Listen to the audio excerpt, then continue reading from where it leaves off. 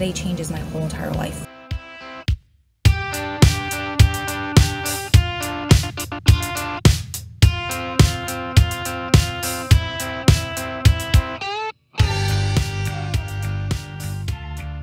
Welcome to Gritability, a podcast about the power of perseverance, overcoming seemingly insurmountable odds to attain the life of your dreams.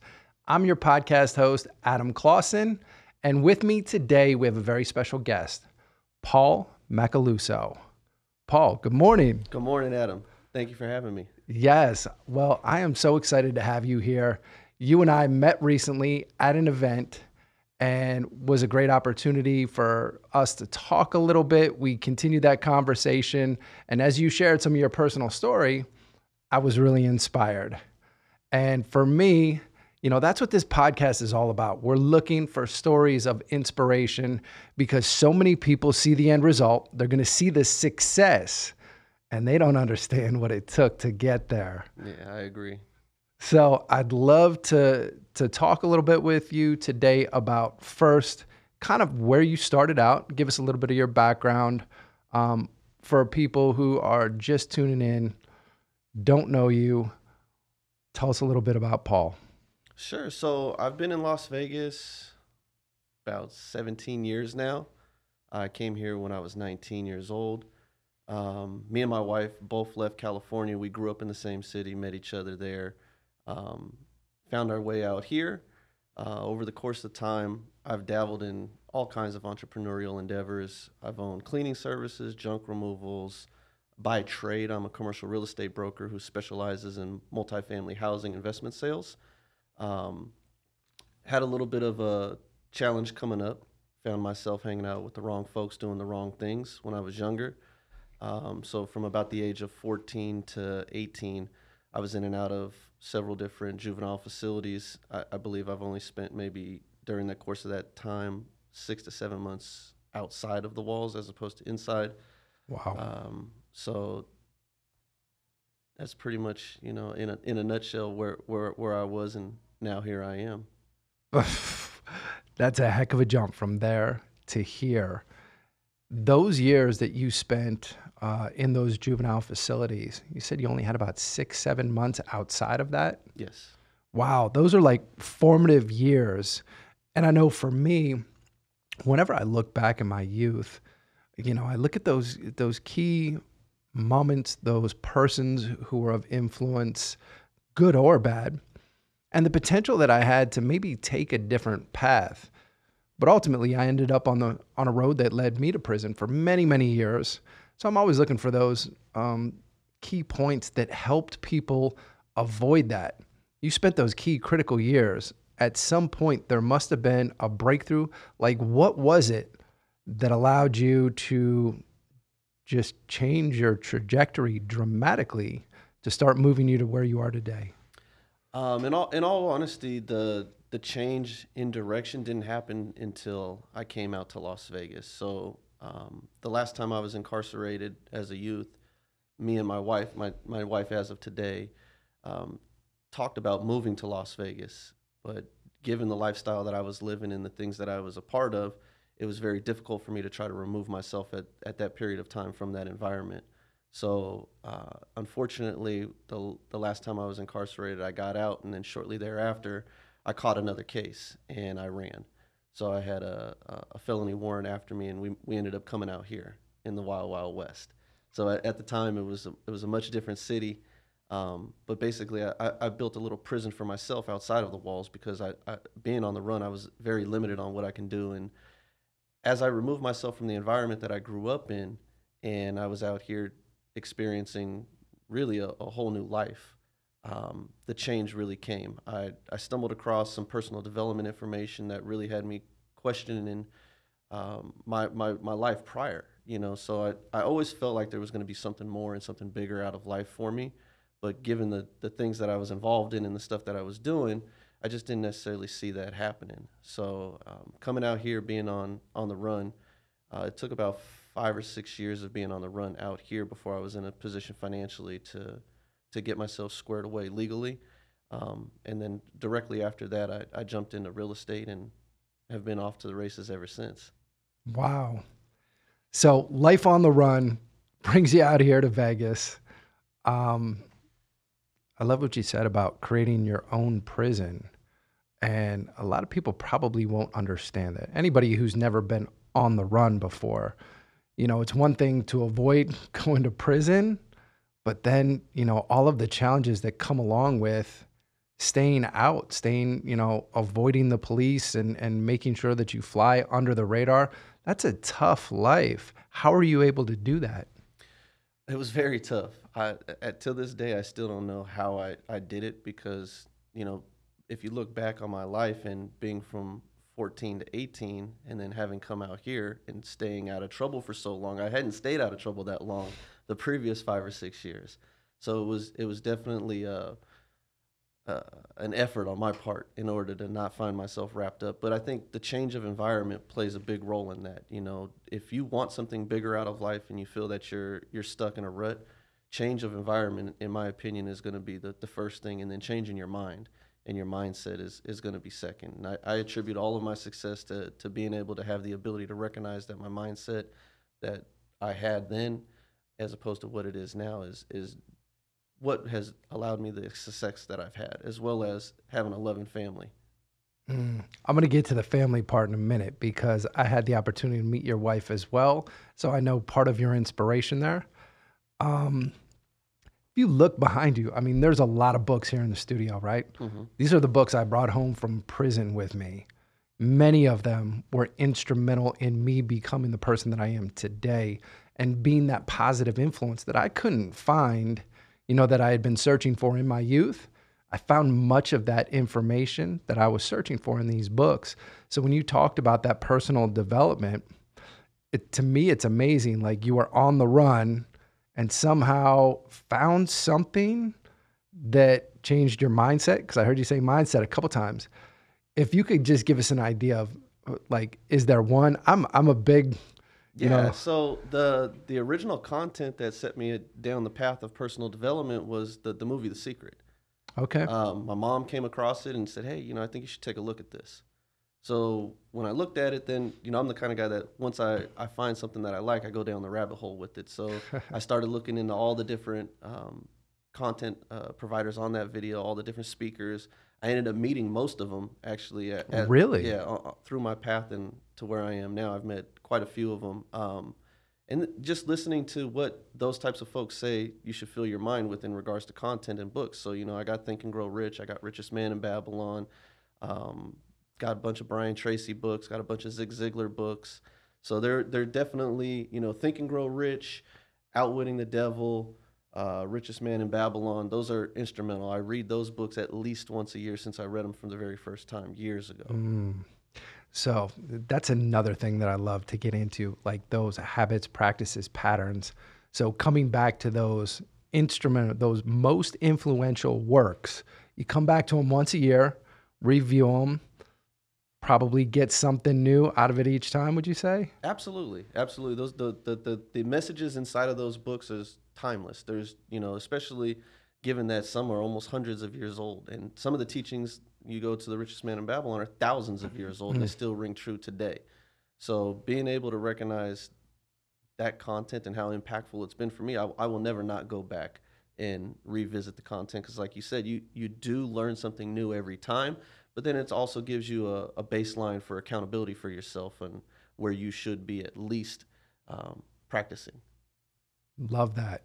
Yeah, I'm a big believer in as your perspective changes, sometimes when you revisit information, you're going to see it in a whole new light. Same information, like you had it, but as your situation changes and you come back to it, you're like, man, I got it the first time, but now I see a different level to it.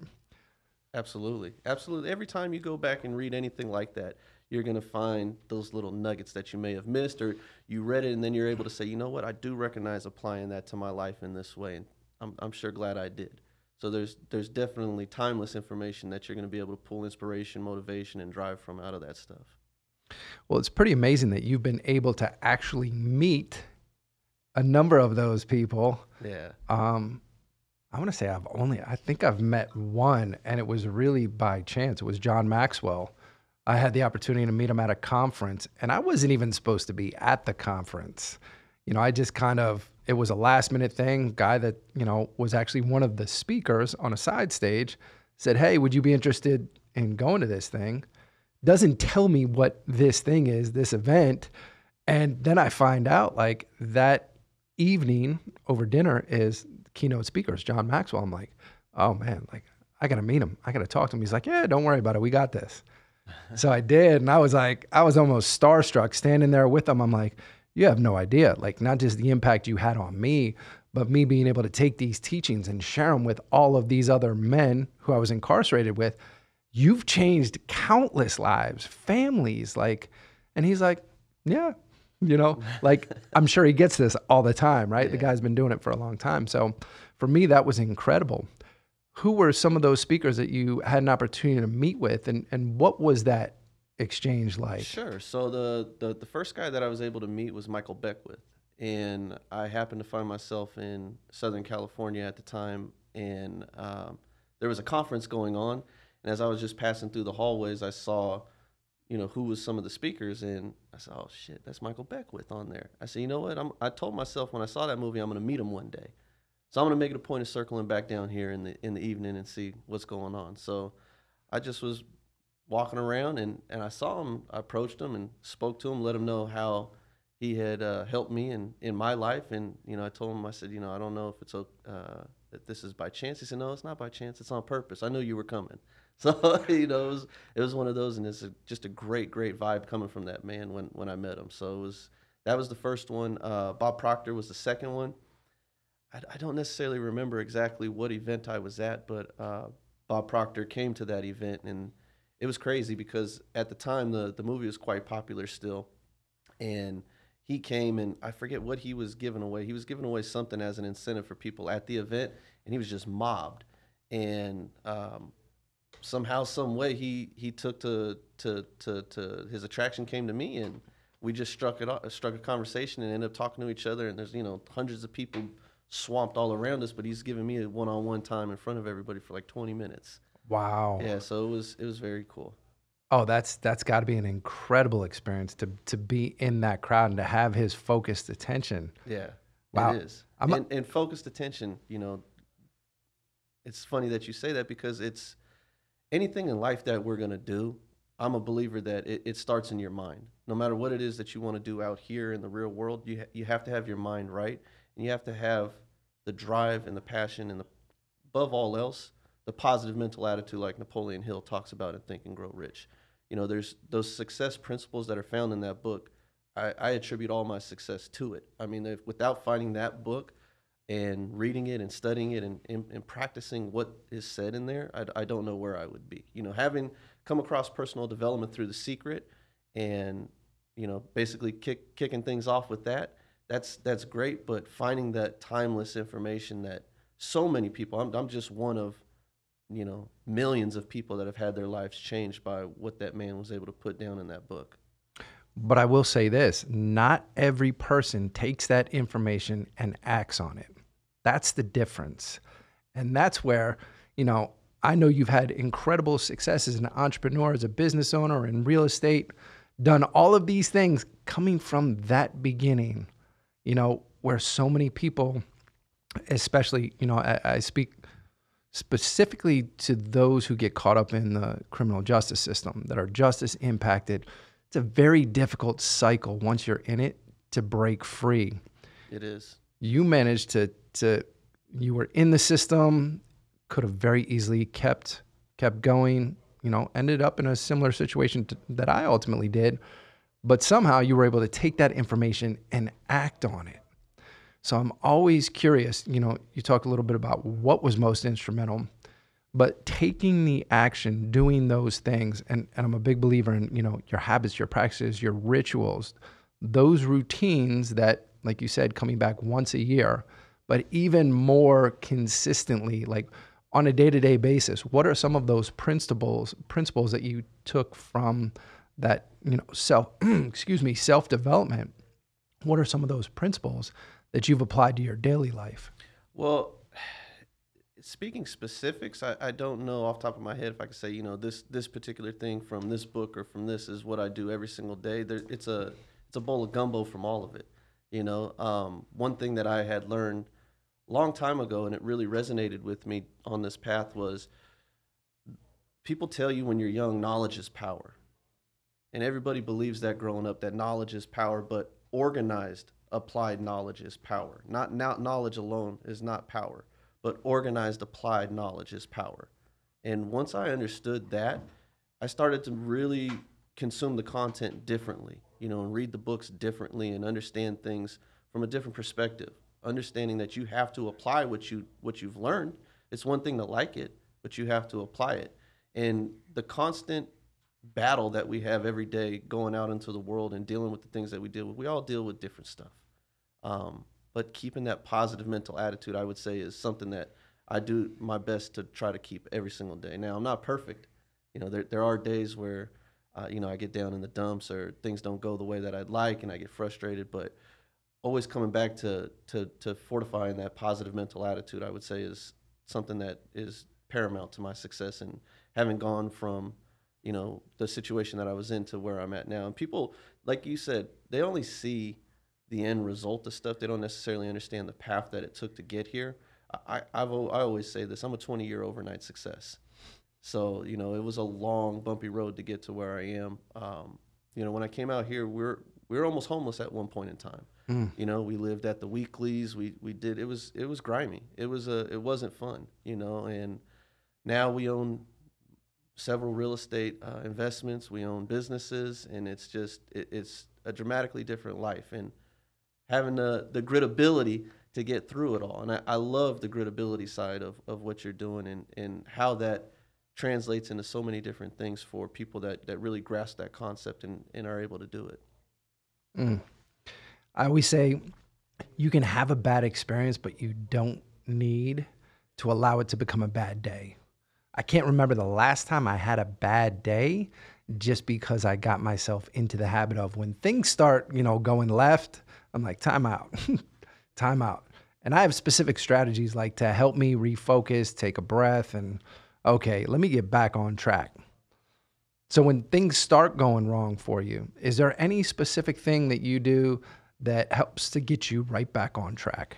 Not necessarily as far as a ritual practice, but always remembering that, this too shall pass. You've been in tougher situations than this. Yeah, things didn't go exactly as planned or 100% the way you would want, or even if everything goes to shit on you that day. Just understanding that's just one day. You've been through a lot worse. You're going to get through this just the same as anything else. And if you lose that positive mental attitude that you have, it's going to make it even worse. It's a snowball effect with personal development, and it can go the opposite way as well. So if you have a shitty day and you start, getting into your feelings and doing the things that aren't conducive to getting to where you want in life, you're going to build that momentum in the wrong way. You have to keep the momentum in the right ways. And when you do find yourself slipping, you just got to get back up. There's no two ways about it. You don't want a pity party. You don't want people feeling sorry for you. Get the fuck back up and do what you got to do. When you fall down, get back up. It's not about how many times you get knocked down. It's about how many times you need to get back up. You get knocked out 9 times and get up 10 and you're a success. And people forget that. And that's gritability. That's gritability. That's exactly what we're talking about. I love that. So you have to have those challenges. Like that's what makes us who we are. And yeah, people run from challenges in this life. They like to feel comfortable. They don't like to get outside of comfort and feel like, oh, well, if I try this and I fail, then I'm a failure. Failure brings the seed of equal or equivalent opportunity with it. So you have to remember that, again, it goes back to Think and Grow Rich. Adversity is our friend. It's about a shift in your perspective. If you think that the challenges you face are putting you further behind, they're actually not. It's just like sales. Every no brings you closer to that yes. And again, it's gritability. So how do you constantly stretch yourself to ensure that you continue to grow? Well, shit, the practice that I'm in by trade is tough. It's a tough trade. So staying in the industry that I'm in, taking the risks that I take, the first in real estate investment that we made, my son was, I found out a month after I made it and put everything I had on the line that I basically grinded my ass off for the previous 6 years. Every penny that I had, I put on the line for this investment because I believed in what I had learned as in regards to the knowledge that I acquired over the time period. And then it was, at that point, it's you got the capital, you got the knowledge, apply it. Otherwise, it's going to go to waste, and then finding out you're going to have a child to be responsible for shortly after putting everything on the line. It's, if you don't have gritability, I don't know how you're going to get through it. Yes. So tell me about that family influence. What does that look like? Tell us a little bit about the family life. Wow. So family is everything to me. I see it, man. You just lit up as soon as you started talking about it. Yeah, family is everything. Being in the situation that I was in when I was younger, I was very close to my grandmother, and having the experience of going in and out, and losing that time with her was very difficult. My grandfather passed while I was incarcerated one time. I wasn't able to excuse me, actually, when I was out here, I wasn't able to go to the funeral. Then my grandmother passed away, and, I took a big risk going back to her funeral. And it was losing the time with the people that you love. Time is everything. Money ain't shit. Your money's gonna come and fucking go. It doesn't matter. But the time that we have, once it's spent, it's gone. So, choosing to spend my time unwisely, there was a lot of consequences that I have to live with in my life by doing that. Now that I have a family of my own, I have 2 children, a wife, there's no way that I would take that time away or do something that would jeopardize to spend that time in a way that I would lose out on time with them.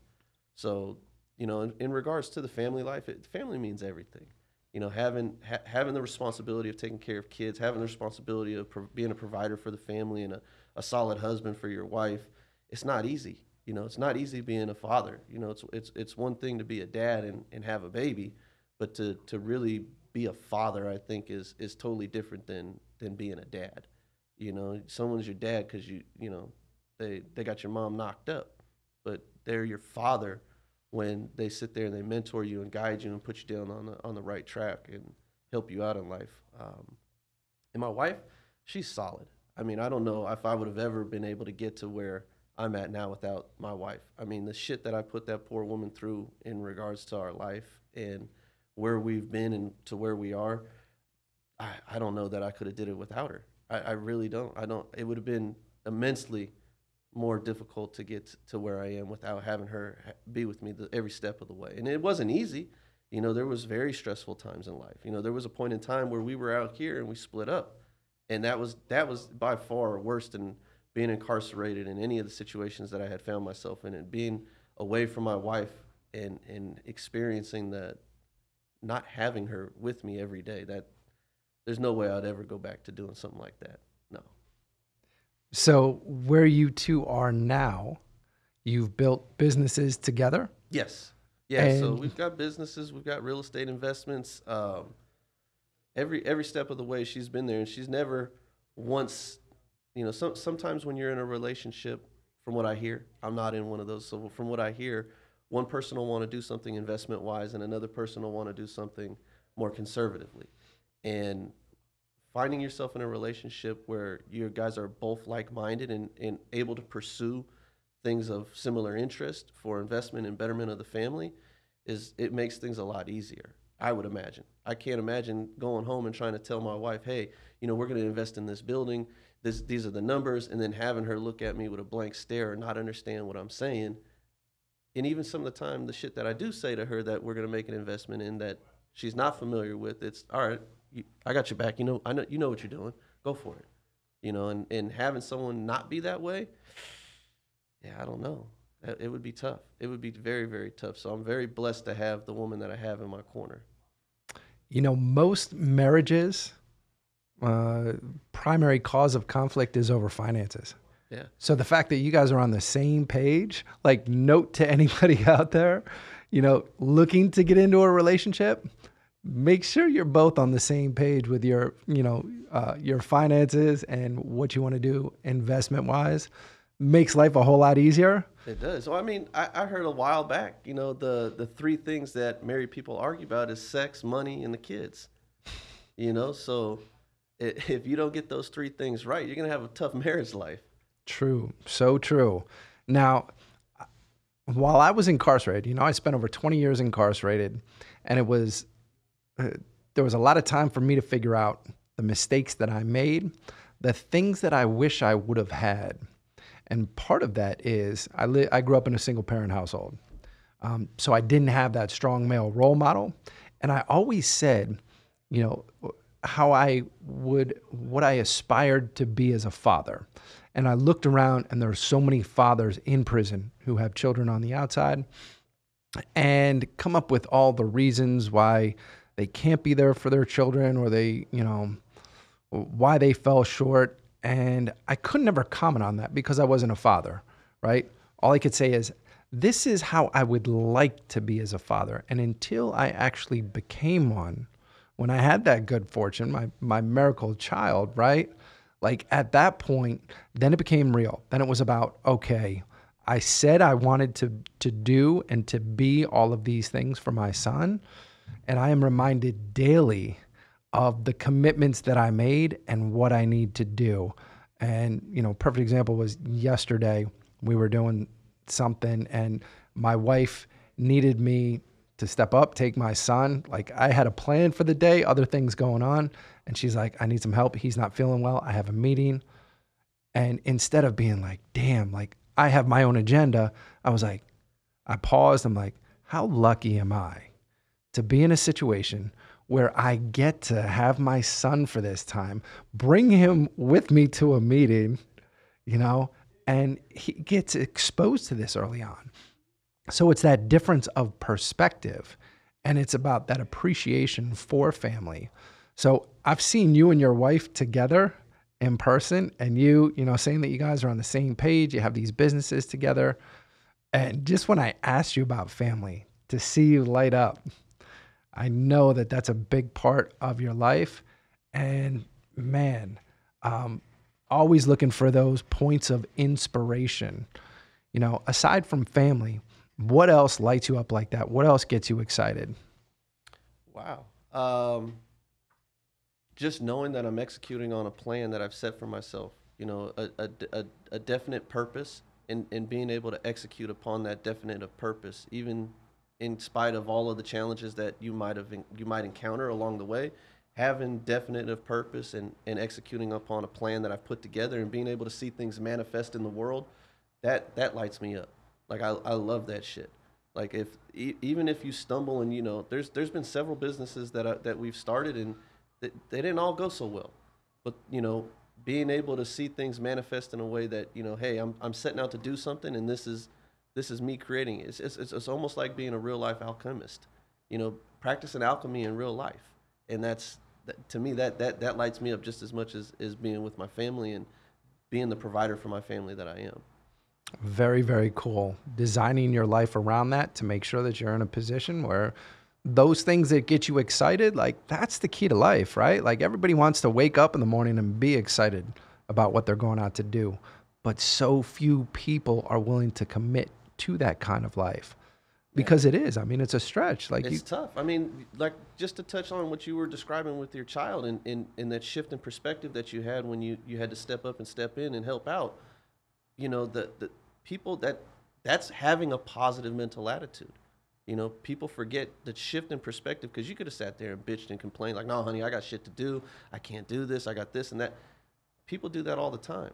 And, in my own life, situations of similar situations have come up and it's like, you know what? Yeah, I got shit to do. Yeah, this is going to change what I have to do. But damn, I'm blessed to be able to not have to worry about stopping that and being with my son or helping my daughter or whatever it is, being in a position to where you have the time to dedicate towards whatever comes up, regardless of what it is you're working on or what you want to get done, being in a position where you're not going to be negatively affected by the time shifting in another direction. It's, that is where it's at. Having the gritability to get to a point like that is crucial, and keeping it with you the whole time.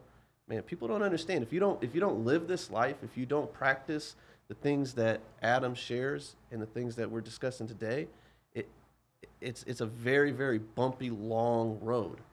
It's a lot of work to live the way that we live, and it takes a lot of fucking effort. I mean, people look at the stuff that I do and the things that we've been able to accomplish, and oh, we're so proud of you. We're so proud of you. Yeah, you're proud of me, but fuck, where were you when, you know, I was getting kicked in the balls every day? You know, where were you when things were tough? And thanks for patting me on the back now that I'm here. You know, like it's a long, bumpy road if you don't do it, and it's a long, tough road when you do it. But choosing the two paths in life, I'd much rather have something that's difficult that's going to produce the things that I want versus being fucking miserable and not being able to achieve anything and being stuck. 100%. Yeah, it's all about the challenge and keeping your eye on the future. 5 years from now, what can we expect from Paul Macaluso? 5 years from now, I'll be a real estate fund manager, and we will most likely have somewhere in the neighborhood of north of 1,000 affordable housing units and market rent units. So that's what's on the horizon for me. Is I will be a fund manager, and we'll be deploying capital in hopefully this market and as well as a couple others. Man, I want to jump up. Like, you just got me excited because, believe me, that was not scripted. I did not give you that question ahead of time. I didn't get any questions ahead of time. But damn, your response was like, that's what I'm looking for. Like, when it's executing on a preset plan. You know, having Yes. a definiteness of purpose. I invest in multifamily housing for myself, and one of the things that I personally believe in, having lived in the environments that I live in, is if you can take housing, the stress of housing and clean, respectable housing off of the shoulder of somebody and just provide it to them. You know, not necessarily for free, but being able to give somebody a clean, respectable environment. There's so much shit that people have to deal with on a daily basis in their own lives that make things so much of a challenge for them. Housing is one of them. And if you can provide a space for somebody to come home to and just unwind and be like, man, damn, at least I don't have to worry about fucking rats crawling across the floor, or I don't have to worry about, you know, the stress of everything else now that I'm in my little sanctuary, you know, and you don't have neighbors banging on the fucking walls and acting crazy. You know, that's what I do. I go in and I turn these communities around. When I get there, they're not like that. They're disaster zones. They're filthy. There's people that need to go that aren't, you know, being respectful. And I tell all my tenants, it's very simple. You know, I got three rules. Number one, don't fuck around when it comes to the money. Pay your rent on time. All right? Because if you don't pay your rent on time, this property won't get maintained. It's not about what I'm doing with the money in my own personal life. It's about providing you guys the type of environment you deserve to live in. You know, 2, keep your space clean. Don't live like a fucking pig, you know? And 3rd, be respectful of your neighbors. Be courteous. Don't cause trouble with your neighbors, because one bad apple will spoil the bunch. And I'm not going to have one person in here fucking around and I got 3 or 4 people that want to leave. It's not going to happen. So everybody gets the same spiel every time they move in, and they, you know, you better damn well follow those 3 rules. Otherwise, I could be the best landlord you've ever had, or I could be the worst landlord you ever have. You're either going to love me or you're going to hate me. But those 3 rules got to get followed. Well, I would say that's for the betterment of everybody. And the way to get to that 1,000 units in that fund is you got to have you got to have those priorities. You got to have those standards. Man, I'm excited. Whatever I can do to support you in your efforts, listen, I am here. Absolutely. 1,000%, man. I'm the same way, man. If there's anything that we can do to complement what you're doing, by all means, don't ever hesitate. I appreciate that. And Paul, it has been an absolute pleasure to have you on here this morning. Completely unscripted, incredible words from Paul Macaluso. I love the power of gritability. He's a living example of what happens, power of perseverance, overcoming all the odds, whatever you face. Man, I love your success story. I wish you much, much success. And we'll be here supporting you and cheering you on every step of the way. This has been another episode of Gritability. Signing off, Adam Clausen, your podcast host. We'll see you back here the next time.